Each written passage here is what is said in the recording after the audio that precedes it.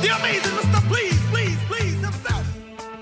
Good afternoon, everybody. Coach Mark Bey here on the ones and twos, subbing in for Alexander the Great Gruskin. Looking forward to having an actual interaction with one of college tennis's greats, one of the Mount Rushmore coaches on the women's side, Roland Thornqvist from the Florida Gators, joining us today to talk a little bit about his team in preparation for the Florida State battle at Orlando on college match day, February 3rd at 5 p.m. Eastern. So again, Coach Roland, thanks so much for joining us. Looking forward to chatting a little bit and getting to know how things are doing in Gatorland. Yeah, thanks for having me. Super excited. So Roland, reading your bio, I tell you, it is actually, I needed glasses. I needed like a little bit of I needed some lunch. I actually had to pace myself like a marathon. So many things, so many accomplishments. But to me, the things that clearly stand out, 4-time NCAA champions, 11-time SEC, 8th in all-time winning percentage in college tennis. That is a lot of Pepto-Bismol, my friend. That is a lot of gut checks, a lot of 4-3s. It's really, I joked around with Jenny Hyde this morning and I just said, for 3 days of summer, I get to do what you guys do. And I have an utmost respect because I could barely make it through 3 days plus a travel day trying to do a little bit of a college tennis format myself in my little world. So hats off to everything that you've done and accomplished. And thanks so much for joining us. So I guess to start off, you've kind of not been in the championship conversation for a couple of years. There's been a few teams that have stepped up. Obviously, Calbus finally got his first title. And they've been kind of the team to beat for a few years. Seems like you're back in business, though. Lady Gators, 15 in the nation last year to finish, 9 in the nation here preseason to start. How do you feel developmentally, and where is the team at this present moment? Well, candidly, I thought we were way better than 15th last year. We just ran into a buzzsaw playing at UNC in the round of 16, and that's just not going to be anybody's friend, to be honest. I thought we handled ourselves well. We won the doubles point on Carolina up there last year, and I think we could have beaten a lot of teams to make the Final 8 run. If we hadn't played at Carolina. Now, we needed to win perhaps one more match during the regular season to play somebody else other than the Tar Heels in the round 16. So that's obviously our job. But I'm telling you that just to say that I felt like we were better than 15 last year. And we have added a lot of talent to this year's team. Kavya certainly is just about as talented as anybody's freshman. And the play of Emily, who played 5 for us last year this fall, has been, remarkable, really. Here she is, a walk-on, leading the line, really, for us this year. So we're going to roll out a new lineup tomorrow when we play Baylor, and it'll be very, very interesting to see how the kids respond. And, I feel like the depth on this team is about as good as on any team that I've had in my 23 years in Florida. Outstanding. I feel one grad senior, one regular senior, 3 juniors, 2 sophomore, 2 freshmen. You have sort of that nucleus balance that most coaches are striving for. Everybody would just love to have 2, 2, 2, 2, 2, right? So the recruiting and everything is symmetrical and balanced, but that's not how it happens. It's often oblong, it's obtuse, it's not always exactly the way it should be. And I think most coaches have to figure out how to roll with the punches and do everything necessary to give their team a chance, but also bring in the new. Obviously, Lopez, I know well from being a Midwest girl before she left, and obviously having the old that are on the back end. My first question is, because I've known so many players that have played for you for so many years, do you think you evolved? What has changed in Roland Thornqvist's approach to coaching and executing and preparing and building? What are you like now versus 5, 10, 15 years ago? Oh, yeah, for sure I have. Absolutely. I think the answer to that is that you have to, right? Our players are different. Our format is vastly different from the format we played, during, the years we had those 4 amazing years, 10 to 13. Those matches, we excelled, in the 5-hour matches. So we had to train accordingly, right? Now we're playing 3-hour matches. And so the way we train is different. Yes. So there's no question that I've changed. I also have, we haven't done much as far as we haven't lifted a trophy since the national championship in 2017. So now I'm 53 years old, and I've been doing it a long time. You get to the other side of achievement, and you get an appreciation for what it takes to be good, and you certainly also learn that if you want to have longevity in this business, you can't just look at lifting trophies as, the mark of a successful season. I would tell you some of the, best coaching we've done in my tenure here have been in, non-trophy years. And I would think last year was one of them. I thought we were fairly young in our lineup last year, had a lot of new players, and they grew and got better as the season went on. And Jeremy is an excellent teacher and helping along, making these players grow. And so I do have a different appreciation for the business that we're in. And certainly the last 5 years have helped me grow in having a better perspective, probably. Absolutely. I appreciate that answer. And I'm actually 33 years in next month. What?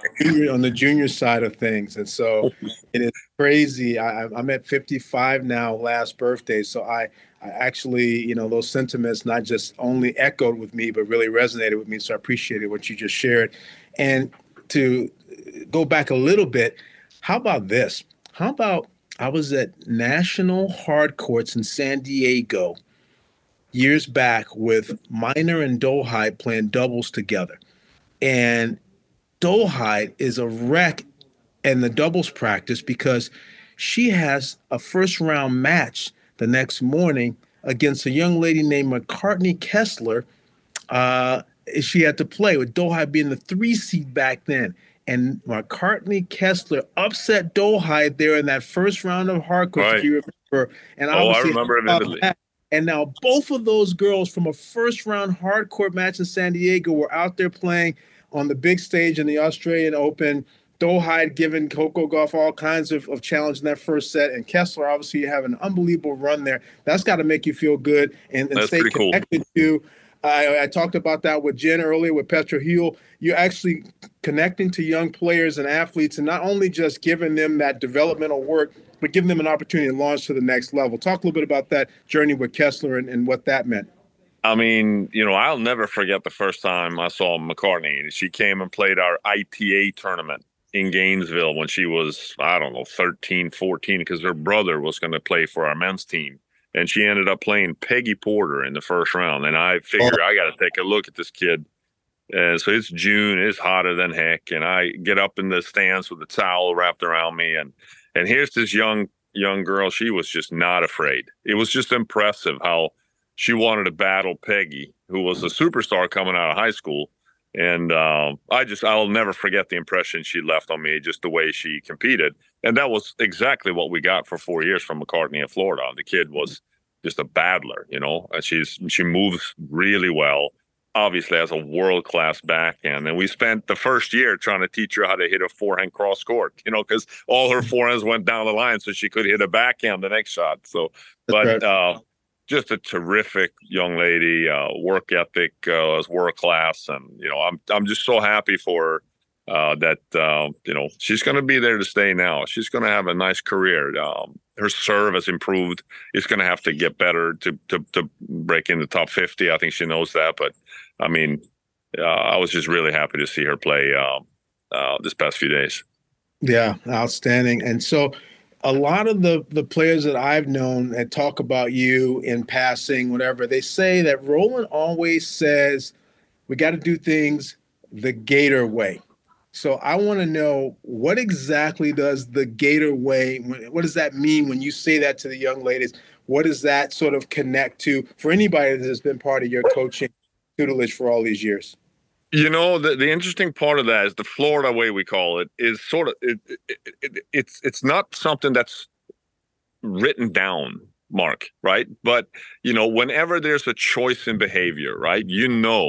If something is a good way to do or not a good way to do it. And for me, and the way we describe it here in Florida is like our players know that they're supposed to come and work on their game. They're supposed to get here early. They're supposed to go to class. They're supposed to do the best they can in whatever they take on, so on and so forth.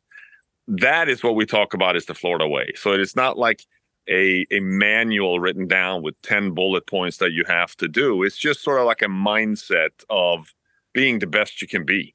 I think that's probably the best way to describe it is that whenever there's you sort of have the illusion of choice, right? Like when you're in college, and that you make the best possible decisions just about every time you have one to make, and that you advance yourself as a player and as a person.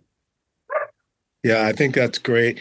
Wonderful perspective. They're lucky to have you at this stage of their lives, and I truly feel like all great coaches have these mantras and things, and sometimes they don't even realize that they're part of the actual mission or what they will be known for. But most certainly, I think you put a lot of that on top of them, and it's proof has been in the pudding, clearly. So you got to battle with FSU. Jenny has got you a couple times. Sure.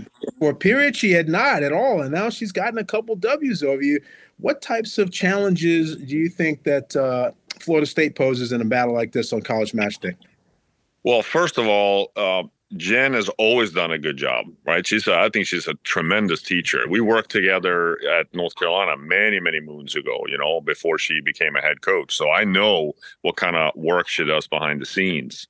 And so, even when we had a nice little streak there against them, I knew the quality, of which we were going to see on match day that was coming against us.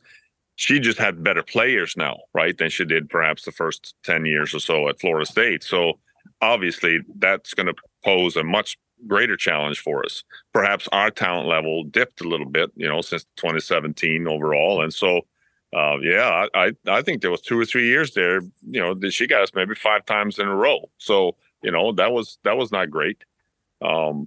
So we know now every time we play Florida State, it's going to be a battle. They compete hard. They play tough, aggressive doubles. Obviously, with Vic Allen in the doubles lineup, that she's going to come at you from sun up to sundown. So, it's going to be tough for us.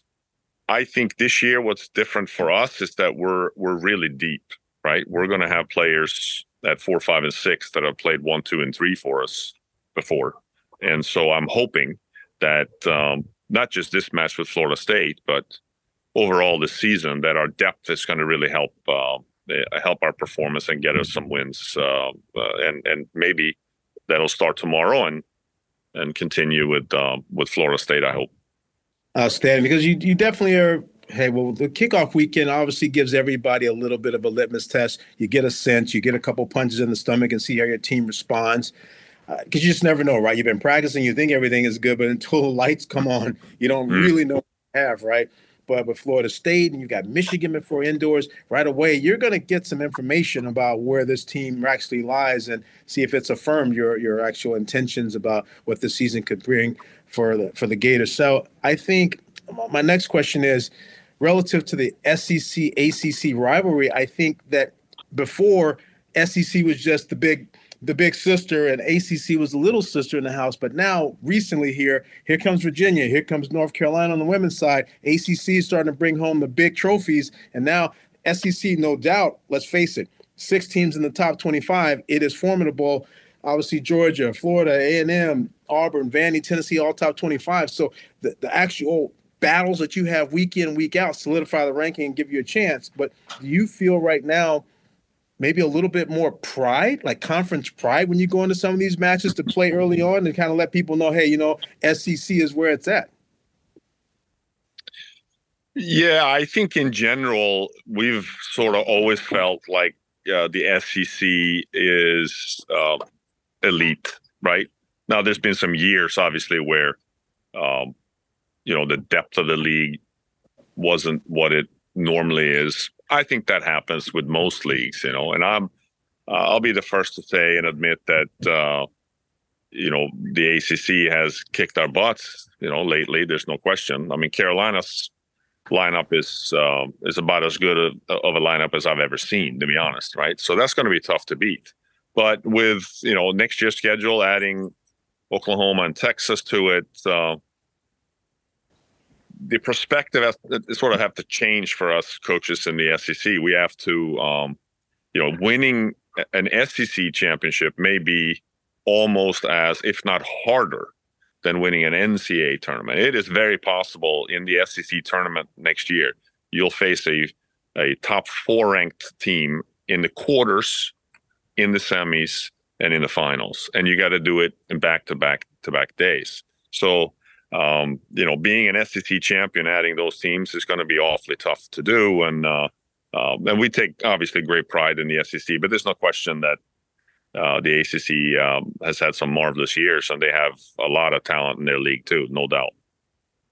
Yeah, I think you really raised a great point there. I've always felt that the NCAA, when it was at the final location with multiple days in a row, it's just difficult because the players never have that. I think the national indoors, for example, with 4 consecutive days in a row playing the top teams, there's just only a couple times where they don't get a chance to actually catch their breath, right? Their bodies have to recover, and they have to pressure perform day after day after day. So that definitely gives, you spin the narrative differently when you think about it that way. So I appreciate that take.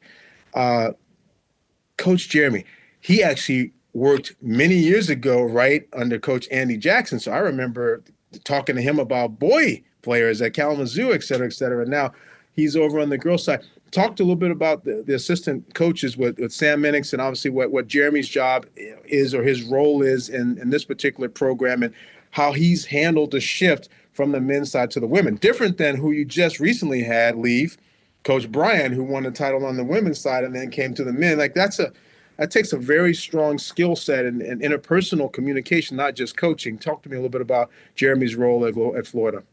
Yeah, I had the great pleasure of working with him, alongside him, when he was with Andy for 8 or 9 years. So I knew him really well. Obviously, we had a great relationship, talked every day, saw him work, saw the work he did with the amazing talent that Andy had. He had to take those players to practice with Roger Federer in Europe, so on and so forth. So I know that Jeremy has seen tennis at the very, very highest level. I also know how he communicates. I know what kind of man he is with the values. He's married to a 3-time national champion gymnastics coach, Roland Thornqvist, so he, it's a championship DNA is what I knew we were going to get that. But, he's fantastic coaching wise. He's meticulous. He allows me to be the big picture guy, and he mops up all the details. Nothing falls through the cracks with this guy. And so last year when he came in, he took over sort of the doubles part for sure of our program. And boy, it made a big difference. We were 22-8 in doubles points, and I thought we weren't all that great, to be honest. But he made us play a lot more effective and aggressive doubles just in matter of weeks. And then adding Sam to it has been a real pleasant surprise, really. Obviously, we saw Sam as a player and knew her reputation. We never had the real pleasure of competing against her, but everybody just spoke so highly of her.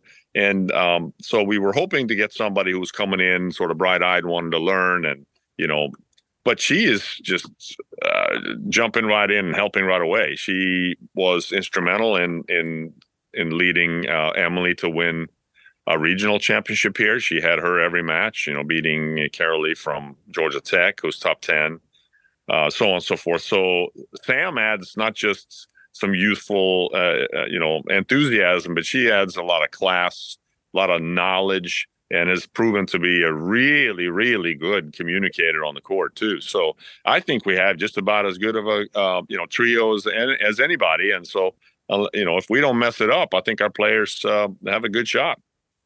Yeah, I agree. I like the fact that they've stepped up and allowed that third coach in college tennis. I'm interested to see over the year how that impact. Most people will have a volunteer at major events and things. So there's 3 people and you can just cover 2 courts instead of 3. But this the communication, the eyes, the being able to manage someone emotionally by having the third quality coach out there and supporting that financially. I think it's a big step in the right direction for NCAA college tennis. And I'm excited with the new ESPN deal, the NCAA's 8 straight years of actually being able to be covered and covered well. Yeah. To hopefully see, you guys back in the hunts there. So I think it's all going in the right direction. This college match day has been near and dear to my heart. One of my favorite pictures is me holding the mic up like I'm reaching as high as I can to get up to your mouth, because obviously you're way taller than me. But that's one of my favorite pictures back from Gainesville when I first started doing college match days in 2014. So we go way back on this. Texas A&M? It was Texas A&M? It was. Yeah, that's right. Yeah, back in 2014. So I was really fun. Yeah. We're getting up there, my friend. But everybody says that you love soccer. So what I want to know is, are you still playing soccer, or are the knees not able to hold up? No, I'm still playing. Yeah, we practice Wednesday nights and games Sunday mornings. Yeah, I mean, I'll do that until I'm, they have to strap me down because I love it. Which is awesome. What's your favorite team? Tottenham Hotspur, since I was a little kid. Fell in love with them, in the late 70s, early 80s. Ardiles and Ricky Villa and those guys, they scored. When you watched the English league back then, it was all 1-0, 1-1, 0-0, but not when you watched Tottenham. It was 5-4, 4-3, 4-all. And so I just fell in love with the way they played, and I've been a big fan since I was a kid. There were some dark days there when they got dropped into the championship, but I really like what's going on there now, and I won't miss a game. Wow, that's outstanding. I love that. It's nice to have some balance. I'm still banging away on the drums a little bit, and that definitely keeps me balanced as well. There you go. So this match with Florida State is going to be exciting. It's a night match. Men and women playing at the same time. Don't get that atmosphere too often. Clearly, I've seen some unbelievable atmospheres over there at Orlando before. Hoping to have another great one. Looking forward to this one, and I think your team is strong. So hopefully you can find a way to get 4 points and get yourself a W. Really appreciate you coming in for an interview and talking and catching up, and looking forward to seeing you in a great season. Best of luck and everything, obviously, with Baylor coming up and all the other matches. And we are definitely going to have a wonderful night down in Orlando on February 3rd. Thanks, Roland. Thanks for having me, Mark. Look forward to seeing you in person. Yep. All the best.